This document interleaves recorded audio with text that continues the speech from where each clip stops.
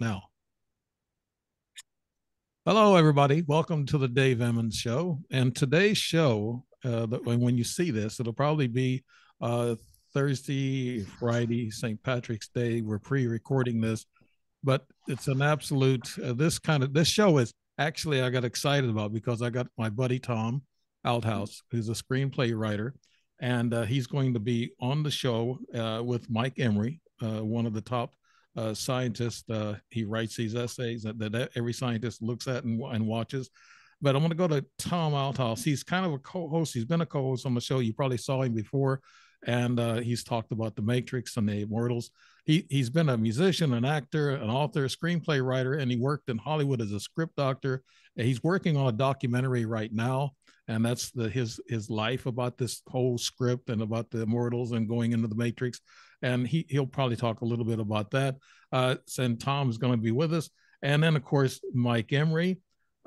He was born in Montana, born and raised in Montana, U.S., and now he lives in UK. He was on the show a couple of weeks ago, and we're going to try to, I guess, decipher some of the things that Mike was talking about.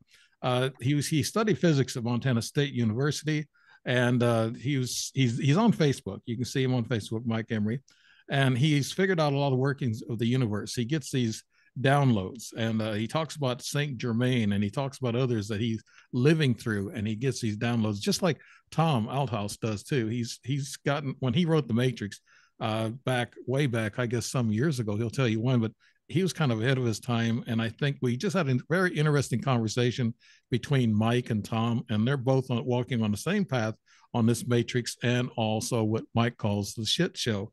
And I thought that was kind of cute, how everything's arranged. And some people ask me, say, what does Mike mean? And I had to try to explain it in comments. But if you have any comments after I air this show, then write them, and I'll send them to Mike or Tom or one of the two. But Mike studied the physics, and he was enlightened on the way, and he left a trail of written essays and things that he's thought and he figured out on his own after college. And he doesn't teach students as per se, but he helps teach other, I guess, scientists, and they read his writings and his essays. So he's been influential all around the world. He's on academia.edu, and that's where I found Mike, and I read a lot of his essays. And oh wow, they're they're out of this world. They really are, because this world is not what we think it is. So Mike, he goes through this. He's interconnected throughout the internet with a lot of different things, and he has unconventional views, and a lot of people have a hard time following him. He's no ivory tower man, but he's a self-made physicist, and he knows a lot about about the science. And he was on Montana ranches when he first started. He was in rodeos. He's a champion skier, and he was in college, and he's a commercial fisherman. He's in business later, and he made his money off of alcohol and some oil exploration, and that was in Alaska. And believe me, I live in Alaska, and I know they like their drink up there. So that's I know you can make some money there. But these two are going to get together, and I'll probably be staying out a little bit, just asking questions, because both of these guys are interesting. They're on the same path. And here's the books real quick. This is my book here. What do they want? That was my first book, and it's selling. It's still selling every quarter. And this book here, I need to push it a little bit more: Senseless Wars and Conflicts. And that's from a lot of lost blood and treasure. My third book is going to be The Angels and Supernatural Entities, and which is coming out in 2 weeks. So, and I'm writing a sci-fi thing, just what these guys are talking about.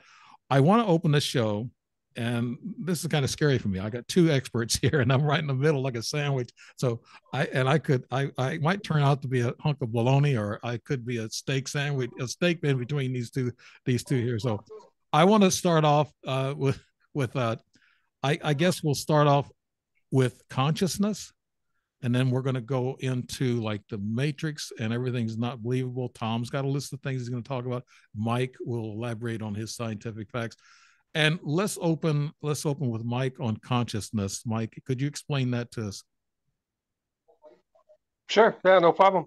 It's really easy. Uh, the First of all, I wasn't in oil business in Alaska. I was in real estate.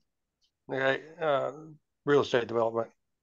But so anyway, and the bar, the highest grossing bar in Alaska.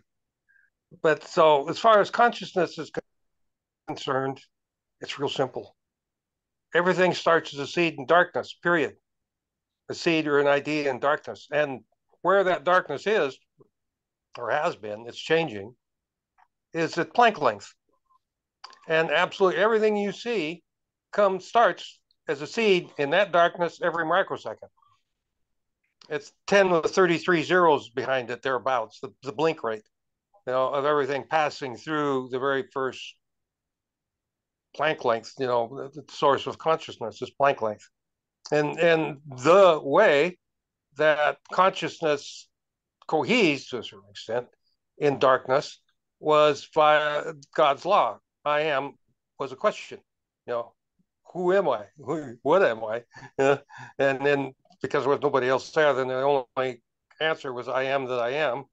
And so that made two little half circles, you know, and she loved him very much because what had been going on before this, the consciousness of herself had been there in darkness all by herself. She's very lonely and she's deadly in fear of loneliness, as you might have noticed amongst females even to this day. Now, and so there was fear and loneliness. And then the next thing, you had this little half circle, that manifests in the darkness. And she loved it very much. And so the ethers, that's what led to the ethers, are made quite literally made out of love. And they are piezoelectric green, which is the color of love, is the color of the heart chakra. Yeah. And and so that piezoelectric green is the basis of everything that's been going on here until just recently. And when she herself has changed the emotion of space, of darkness, from fear to euphoria. And so up until now, everything has been manifest by the duality of fear and love. First fear and then love. And so all memories, it takes 7 image only realms. I'll get into explain how that works. They're flat 2D image only realms. Take 7 of them, and the emotions carried by spin energy, it goes like an all thread bolt through those 7 parallel realms, and then they have to circle up and manifest in the hexagonal ethers. And so you got 6 sides of a hexagonal cell, and then the center, which is the God part of it, herself, there, and that's where the number 7 comes from. It's the only scientific and exact explanation that you've ever heard of where the number 7 comes from. And that's it, period. Now, you were talking about God, the Son, and the Divine Mother, right? Those 3?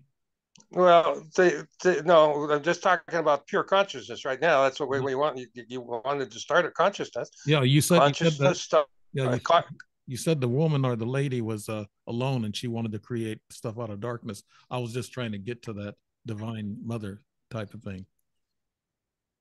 Yeah, there's no bitch. She's Divine Mother now, but she was an old bitch for a long time. Oh. Because every single bit of our karma comes from her. Every bit of it, every single bit of it comes from her emotion of fear and love. Every single word ever written in every book on this planet is bullshit because it's all based on duality, love and fear. Okay? Mm-hmm. And otherwise you wouldn't remember it. It's all of our memories are tied together by love and fear. And so what's coming now is euphoria, and the euphoria expunges love and fear. And so thankfully, all the memories go away. They cease to exist, cannot be found. Where does that leave us? And the answer is in the euphoric now, right now. Okay, let's go to Tom.